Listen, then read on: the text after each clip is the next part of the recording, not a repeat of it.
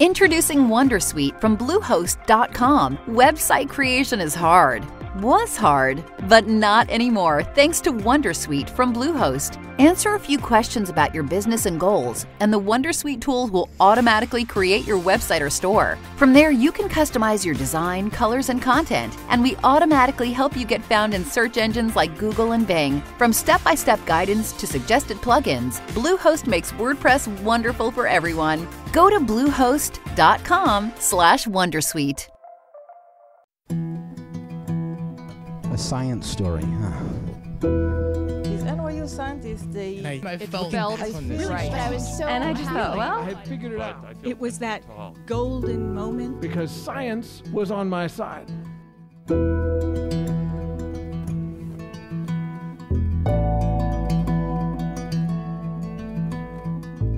Hey everyone, welcome to the Story Collider, where true personal stories about science help us to discover how weird and wonderful it is to exist in this world and be human. I'm your host, Misha Gajewski, and today's episode is all about pie, both the mathematical concept and the tasty pastry. And our first storyteller, Desiré Whitmore, knows a lot about both. Dr. Desiré Whitmore, aka LASERchick, is the Exploratorium staff physicist educator, where she bridges the gap between hands-on science, teacher education, and science communication. She's the coolest, and you're gonna love her story. It's all about learning to be okay with being a square in a world of circles. You'll get it in a second. Here's Desiré.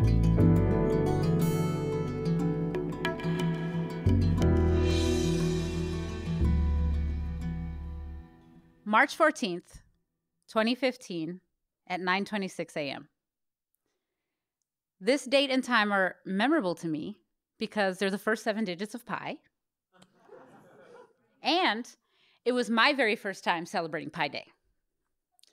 So I baked a pie, bring it to work. I set it on the table next to all my colleagues' beautiful pies. It smells amazing in our office.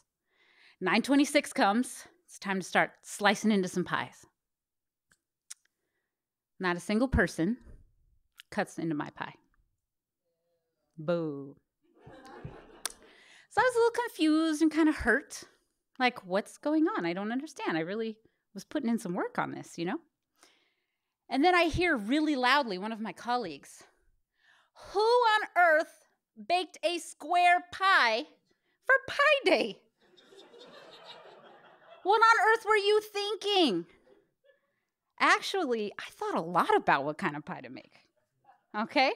I was like, okay, this is my first Pi Day. It has to be important.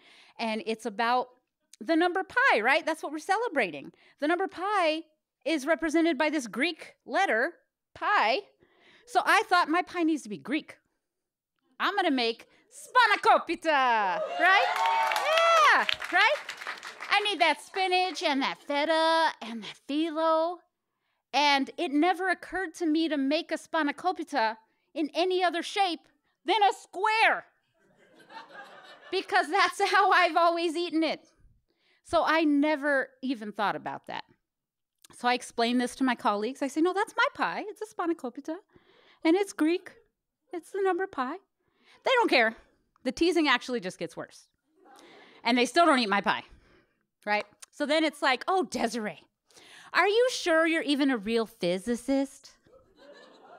How could you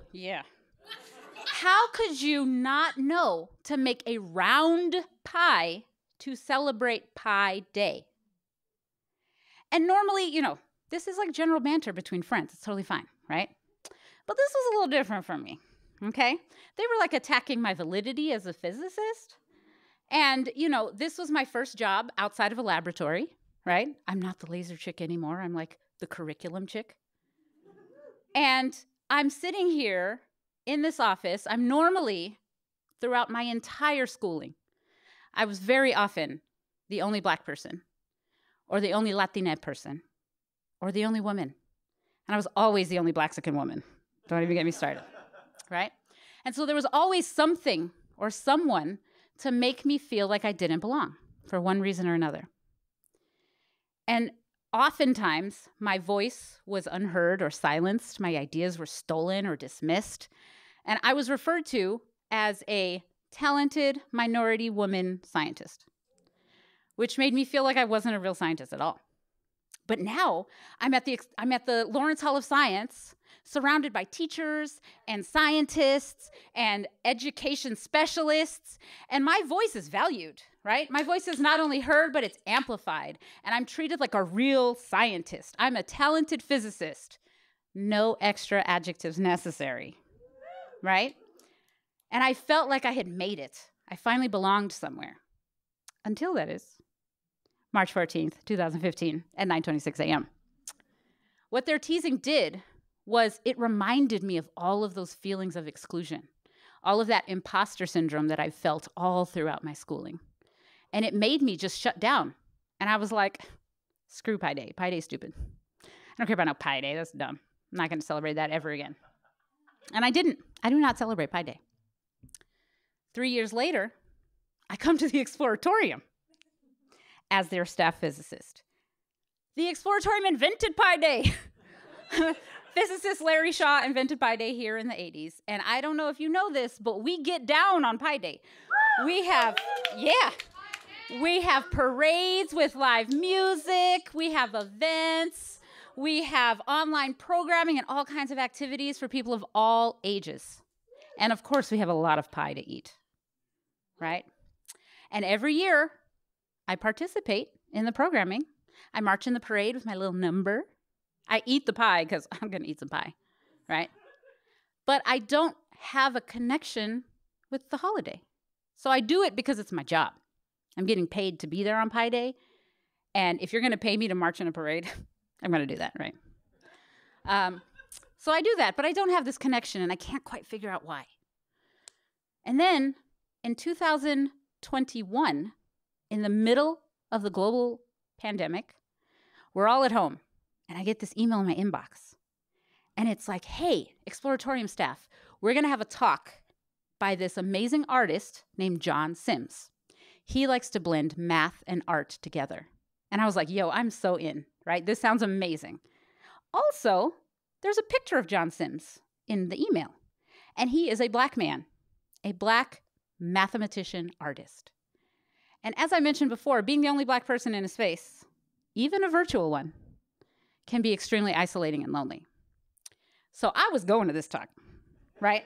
I was going to make sure my camera was on. He was going to see me. I was going to ask questions. He was going to know that a Black scientist worked at this museum and was interested in his work. So I did, and it was an amazing talk. I'm sitting on my couch in my pajamas, as you do in 2021, and I'm watching this talk, and I am completely enthralled by everything that this man is saying. He's talking about this knot theory that he did where he actually made real knots with this artist. He's talking about fractals. He's talking about this Confederate flag thing that he did where he took the Confederate flag and changed the colors to black, green, and red, which are the colors of the Black nationalist flag. And he made a huge ruckus in the South, made people real mad. Yeah, it was pretty dope. And then he gets to his magnum opus.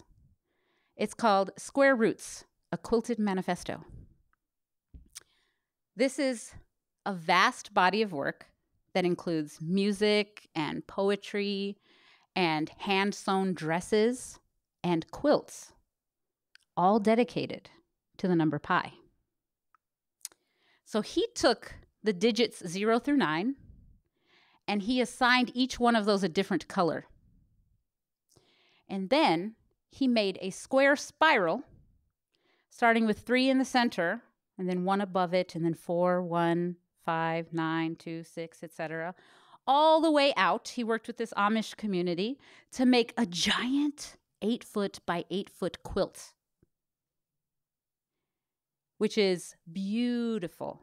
It looked like a giant mixed up Rubik's Cube. And I was completely stunned. And I'm like, wait a minute, time out. My heart is racing all fast in my chest. And I'm like, wait, did that man just say that he made a square representation of pi? And he's being celebrated for it because, you know, I was shamed for making my square representation, for daring to make a square pie. So I was like, I need to know this person. And I felt really seen in a way that I wasn't before. And I was like, I need to meet this guy. But, you know, we're in a pandemic, so whatever. A year later, the museum's open. So 2022, Guess who comes to the museum to be an artist in residence? John Sims. Yeah. And so he comes to the museum, and I'm like, yo, I need to meet you. And he was like, yo, I remember you from my Zoom call. I need to meet you too. And so we actually got to meet here at the museum, and it was fantastic. He's amazing. And he tells me, I tell him how much his work meant to me and how amazing his work is and how I resonated with so many different facets of it. And then he tells me, well, you know, at my core, I'm really a community builder. I like to mix people up from different walks of life, put them together, and see what kind of chemistry happens. So I'm putting together this event this weekend for Pi Day. And I'm going to have, right, this is the day before Pi Day. He's like, it's called Poetry, Pie, and Pie. You get it? Yeah, it's really cute. And he's like, I'm going to have myself on stage reciting my own poetry about the number pi. I'm going to have the poet laureate of San Francisco, Tongo Eisen Martin, on stage. Yeah. I'm going to have the first poet laureate from Oakland, Ayodele Nzinga, on stage. And I'm going to have the founder of Patisserie Pies, Janelle St. Jean, on stage. And I'm like, ooh, that sounds amazing. And he was like, yes, trust me. These are his words. This is going to be the blackest celebration of Pi Day that has ever existed. Yeah. And I was like, that sounds amazing. And I would love to be there, right? And he goes, yes, you're going to come and you're going to meet all these amazing artists. 2 days later, I get a phone call from John. This is like 2 days before the event. He calls me. He's like, Desiree, I have a brilliant idea. I would be honored if the Exploratorium's own Black woman physicist would join us on stage and share with us her reflections on pi. Yeah, right? That's great. I was like, no, no. I don't have reflections on pi. I'm not that kind of physicist. You know, I'm not very creative, and I'm not good with words. I do math and I build lasers, right? Not a lot of pi involved there. And he was like, well, that's nonsense. And I think that you will be great on stage. So I want you to be there. And because of my complete awe and respect for this man, I was like, okay, I got you. I'll come and do it. But then, the night before the event, I have nothing. I don't have reflections on pi. I was like, maybe I could tell a story about pi, like the history of pi, but I'm not going to do that. That's not very Desiree. And everybody does that already for Pi Day. Nobody wants to hear it again and again and again. I mean, maybe some people do, but I'm not going to be the one to deliver it, okay? And I'm not going to get up there and I'm not going to tell like, oh, well, I use pi as a button on my calculator. And I just don't, I don't have a connection to pi. And then it hit me that what John was doing here was he was putting these particular people on stage together to see what came of it, right? He wanted to create this special space that was never going to be repeated because those 4 people were going to be on stage. He wanted them to each get up there and present themselves and their work. So what he was asking me to do was not to get up there and recite some random story or some history of pi. He was asking me to like be myself on stage. That was a lot. I was like, okay. But then it hit me like, okay, so what he's asking me to do is just like to share who I am in some way on that stage with those other beautiful artists. And so I started thinking, well, why can't I do this? Why do I have this block? I don't have a connection to pi. And then I realized, it's the Spanakopita incident. Spanakopita stopped me from caring about pi. I don't care about it. I've erased it from my memory. And so I decided that's what I'm going to share because that's the only reflection that I have on pi.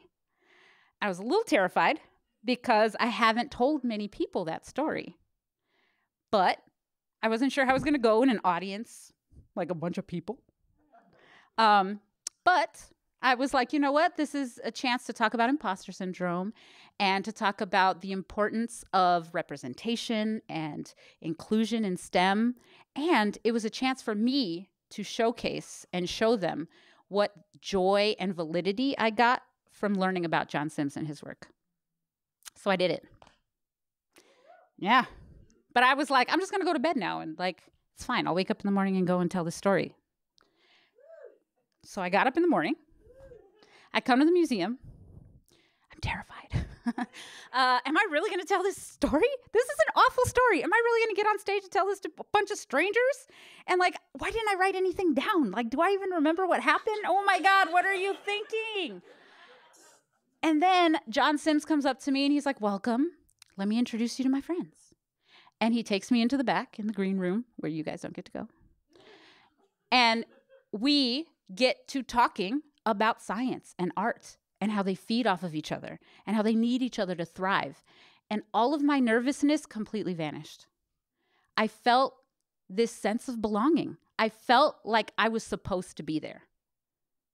I was not scared anymore.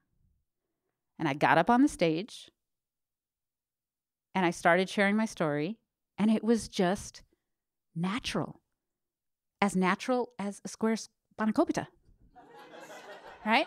It felt really good. And I realized like I was being creative, which I was afraid that I wasn't. I was being genuine, which I needed to be always. And I was being vulnerable. And I realized in that moment on stage, telling this story, that what John Sims had given me was the opportunity to heal myself around this traumatic experience that I had.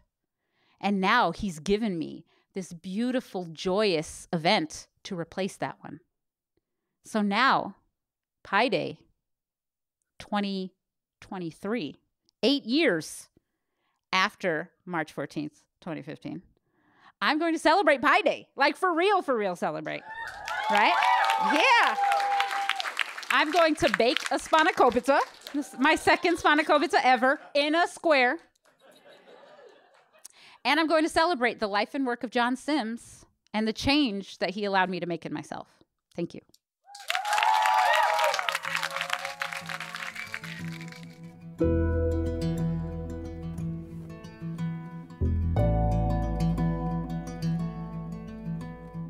That was Desiree. To learn more about her or the incredible work of John Sims, visit our website, storyclatter.org. Being a storyteller on our stage is just one way to make Storyclatter happen, but if standing alone in the spotlight in front of an audience doesn't speak to you, maybe becoming a Storyclatter donor might be more your speed. Storyclatter donors play a vital role in our ability to bring you this podcast. We're in this together. Storyclatter is one big experiment that's designed to connect us around our love of discovery, curiosity, and the natural world. If you believe in the power these stories have and this mission, please donate to the Storyclatter at storyclatter.org/donate. The most popular level is $10 a month, and you can make your tax-deductible donation at storyclatter.org/donate. But really, any level makes a difference, and we're so grateful to everyone who supports Storyclatter. Misha here. If you enjoy our episodes on career pathways in healthcare or the STEM field at large, then I have the perfect podcast recommendation for you, Raising Health. Previously called Bio Eats World, Raising Health comes from leading venture capital firm Andreessen Horowitz, the same team behind the acclaimed A16Z podcast. Each episode, Raising Health dives deep into the heart of healthcare, biotech, and AI with venture capital investors and A16Z general partners. Along the way, they explore the real challenges and opportunities in health and biotech entrepreneurship. So whether you're interested in building a new digital healthcare company or your company is advancing a new, novel medicine, Raising Health sheds light on some of the opportunities and obstacles along the founder's journey. Not to mention, you'll hear raw insights, actionable advice from notable guests like Omada CEO and co-founder Sean Duffy, and AI expert and In Citro CEO Daphne Kohler. Don't miss out. Follow Raising Health on Apple Podcasts, Spotify, or wherever you get your podcasts, and tell them I sent you. Our next story is from storyteller Theodore Chao. Theodore Chao is an associate professor of mathematics education at The Ohio State University. His story originally aired on our podcast back in 2022 for a Pi Day episode, but we love it so much that we're running it again. This story has everything you'd want in a Pi Day story: a mathematical rap and a valuable lesson in recognizing the brilliance that so many kids have while dismantling oppressive systems. Here's Theodore.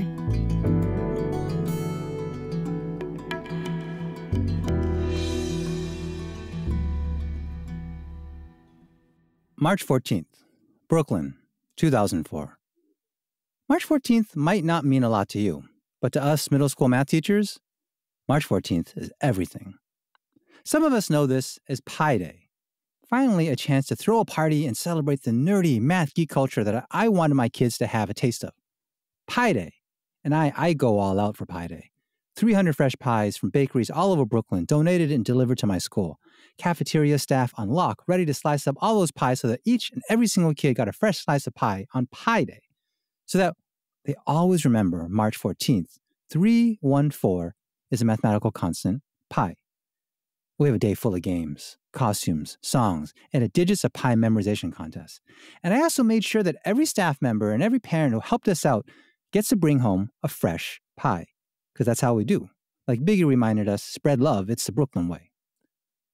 I love events like Pie Day because it allowed me to see different versions of my students that I might not see in class. For instance, Jaquela, who in her signature black trucker hat and constant application of lip gloss, might be seen as a detached kid. But she was one of those sneaky math lovers. She was a kid I looked to when my lessons were going south.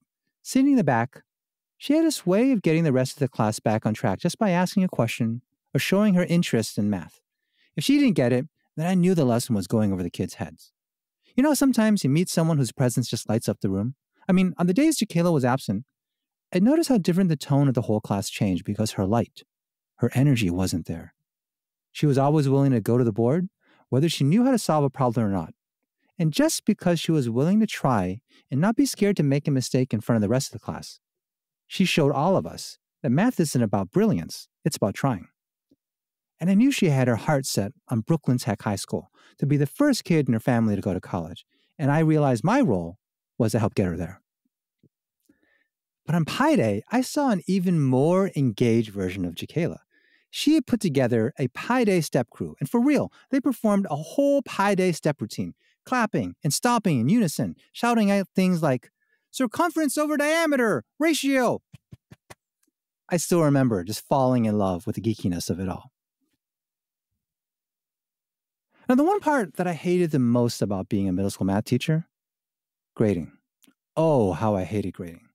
Grading is this horrible exercise in which you get reminded by just how bad of a teacher you are. Just a constant eroding of your confidence that you have any impact whatsoever as a teacher.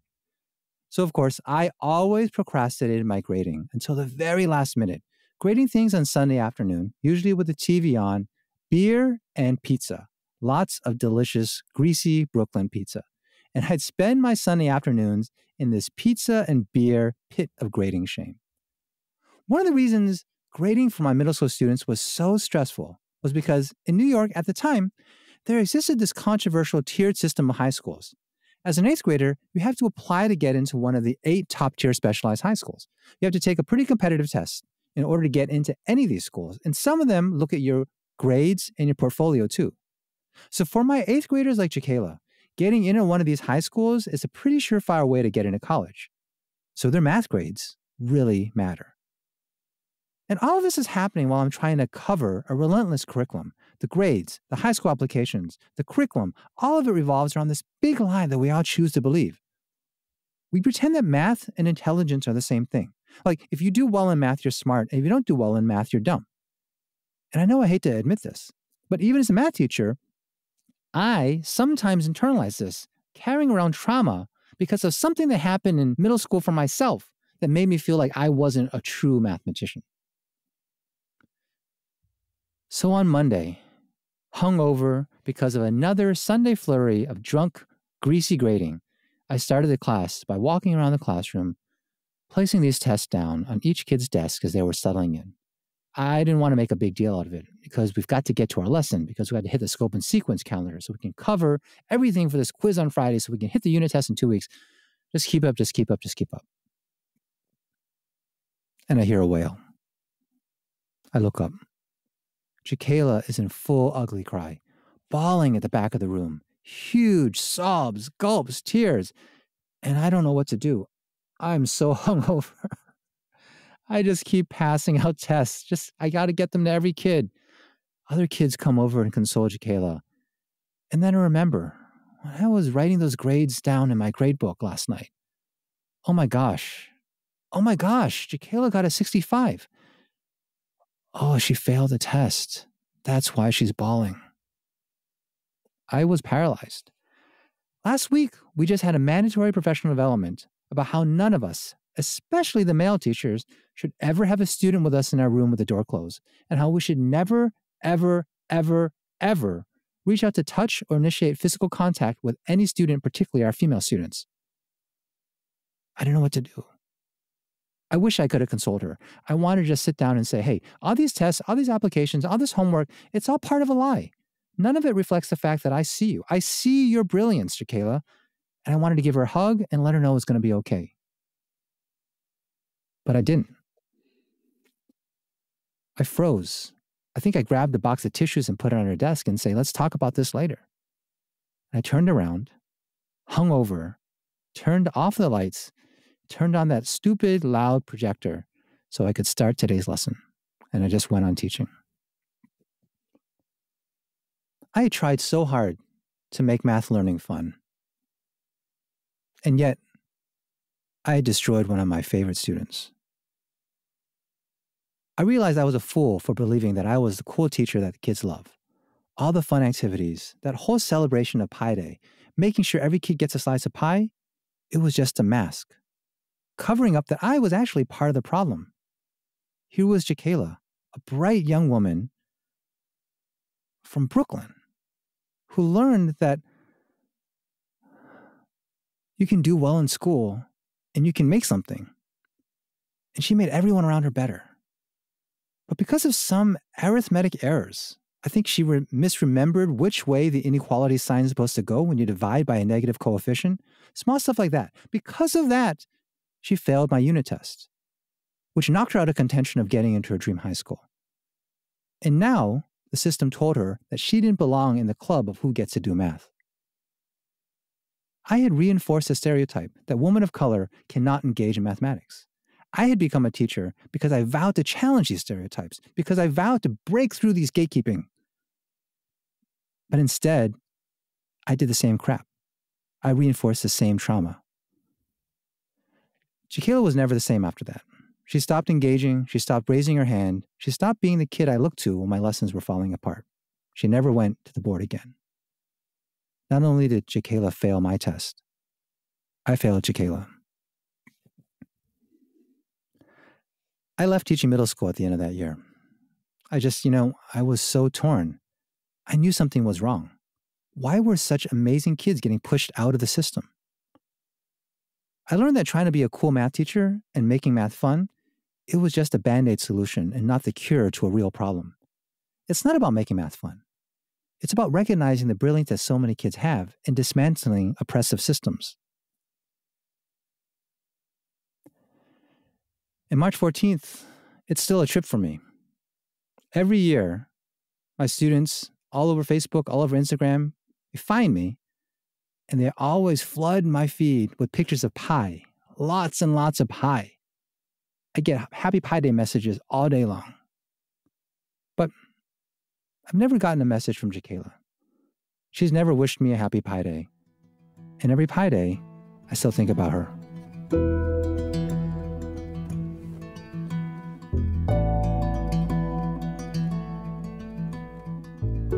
That was Theodore. If you'd like to learn more about him, visit our website, storyclatter.org. Our website is just one way to connect with Storyclatter, but there are so many other ways, and we hope you'll use all of them. You can always follow us on social media. We're on Twitter, Facebook, Instagram, and TikTok. Head to storyclatter.org to become a financial supporter, or if you want to come to one of our shows or want to start your own Storyclatter show in your community, you can learn all about that on our website too. This podcast is produced by me, Misha Gajewski, along with Nikisha Roberts-Washington, Jen Chen, and Aaron Barker, Executive Director and co-founder of The Storyclatter. The stories featured in today's episode were produced by Kayla Glynn, Catherine Wu, Miriam Zering-Halam, and me, Misha Gajewski. Special thanks goes out to the Storyclatter's board and staff, including Anne-Marie Lonsdale, Leslie Burnson, and Lindsay Cooper. And next week, get ready to feel some feelings, with stories all about checking up on our loved ones. They're so good, and I can't wait for you to hear them. Until next time, thanks so much for listening.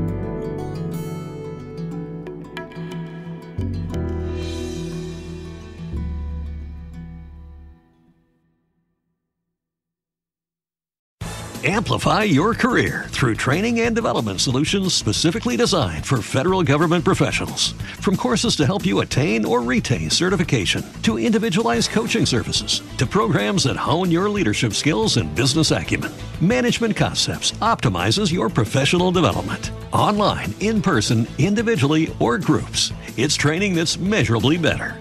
Learn more at managementconcepts.com. That's managementconcepts.com.